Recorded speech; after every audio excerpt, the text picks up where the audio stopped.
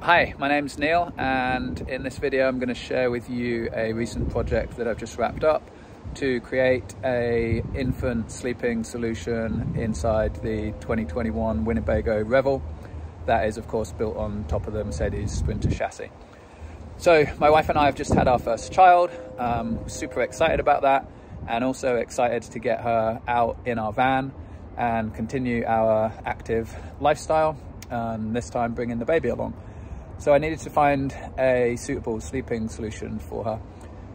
The ones I've seen so far, there's a lot of good sleeping solutions in a van like this for older kids, things like the Cabunk, CA Adventure Vans has an extra bed, there's things like that. But I didn't find many for a newborn. And newborns need a very specific sleeping surface to follow safe sleep guidelines. And so I was kind of trying to figure out how to come up with something. I had seen that people had put bassinets up in the front of the van in different locations, but for me that wasn't going to work too well because I wanted us to be able to continue using the van when the baby was asleep and didn't want it to be in a place where we would disturb the baby. We also have a large dog that travels with us, and so I wanted the baby to be out of the way of the dog and preferably closer to where we sleep in the van. Before I continue explaining what I've done, just a quick kind of legal caveat.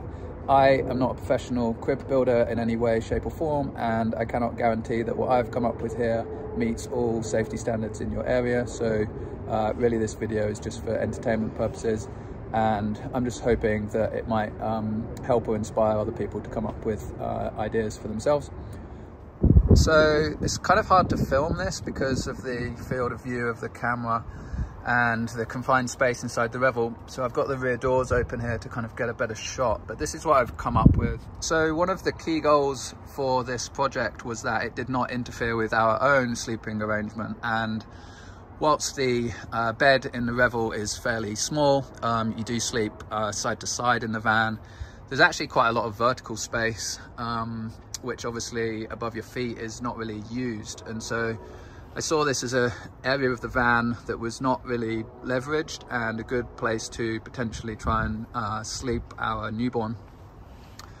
One of the other key requirements was that this crib could be assembled and disassembled very quickly because the bed in the Revel of course raises up towards the roof, and so I wanted to build it out of as few pieces as possible such that I could quickly put it together.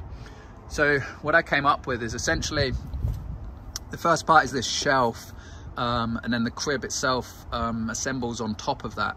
And the shelf is attached on two ends. On this end by these aluminum rods that actually thread into these attachments, which are bolted onto the bed. So I did need to drill 6 holes into the bed frame here. At the top, they are attached with these threaded bolts that just go into some threaded wood inserts in here. So this is super secure. And on the other side, the shelf is attached to this wall with some brackets underneath and these clamps that just spin to put downward pressure on the shelf. Now, the rest of the crib is actually assembled with 4 pieces. The end panels here are attached to this aluminum T-track, and so they just slot into position and actually lock with these plungers into place so they cannot come out. And then the front of the crib is built from birch hardwood and attaches with these threaded knobs here and is then hinged on the front to open and get access. And then inside is a mini crib mattress by a company called Bloom that fits nicely into the crib. So once the crib is assembled, I have these hinged doors that open up like this with these little latches, so they can both open up, giving easy access to the crib and to the baby, and just simply shut closed. And then I also added this little extra latch. It's hard to do with one hand, but that just kind of adds an extra layer of rigidity to the whole thing once it's closed. and makes it harder to break out of this baby jail once the baby's a little bit older. So here I'm just showing you how I lay it out once it's disassembled. This is the main shelf piece here, and then we've got the end panels, and underneath are the front parts, and then I just use this little bag to store the little threaded knobs, and then the mattress just fits in the recess there with some bungee cord that I attached across. So now I will show you how to put it together. Okay, so the process to set it up is fairly quick, but it is a little cumbersome because there's some big pieces to move around in a small space. But I'm going to show you how to do that right now. So first of all, I take the two rods and I'm going to thread those in to the female ends that are on the bed here.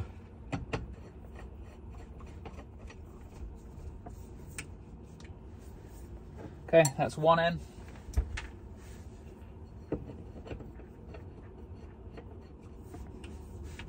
Okay, that's the second one in.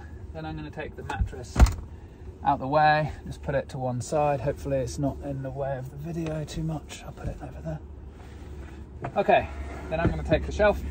I'm going to spin this around, and that cutout goes above the seat belt to give it enough room to slot in there. Okay, now I take the knobs out of here. I take the two male ones, and they screw in to the end here.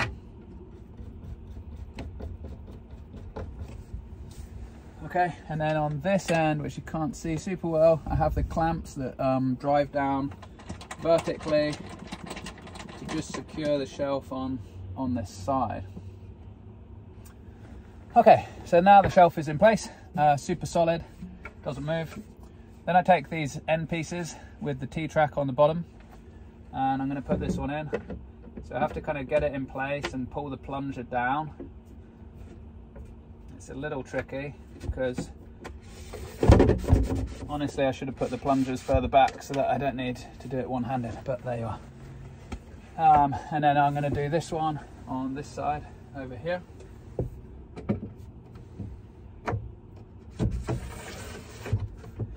So that's what's in there.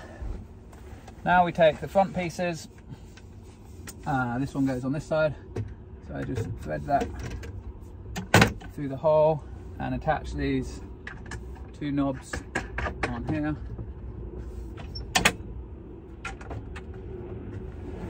And then I'm going to do the same on this side. Take this one. Okay, and there we have it. So here's the crib fully assembled, and yeah, I'm really happy with how it turned out. I'm particularly happy with how quick it is to put it up. It takes about 2.5 minutes to assemble, takes just over a minute to take it down. It doesn't interfere with the bed going up and down because it all fits neatly on top of the mattress. And most importantly, I'm happy that we've managed to utilize a space in the van that previously was unutilized, right? Like this void above our feet was not used for anything, and these vans are not very big, and so you need to maximize every inch of them. And so I love that the baby can safely sleep here close to us in bed, and also when we're using the rest of the van, as I said earlier, cooking or going in and out of the van at night, we're not disturbing the baby because the baby's got its own space at the back here. So yeah, super happy with that. And yeah, I just hope this video was of interest to someone. I know this is a very niche topic for a video, but maybe someone out there is trying to solve the same problem, so it might be helpful to you.